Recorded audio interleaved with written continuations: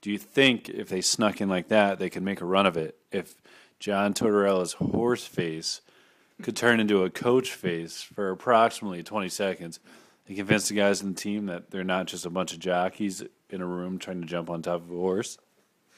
I think his goatee can pretty much convince anyone of anything. So if his goatee gets out there, if we make the goatee the captain, I think that can really take him. That'll be the center we really need to get Gabrick sparked again.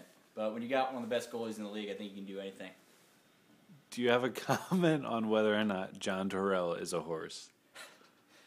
I don't think he's a horse, but he might be a donkey. Do you know where his brother might or might not be coaching? Colby College, I'm pretty sure. Colby the Cheese, or? It might be Colby Sawyer College. I'm not really sure. That's true. That's true. I got a lot of brochures from them. But I'm only 14, so I can't declare my eligibility yet. This is Flyers Goal Scorer.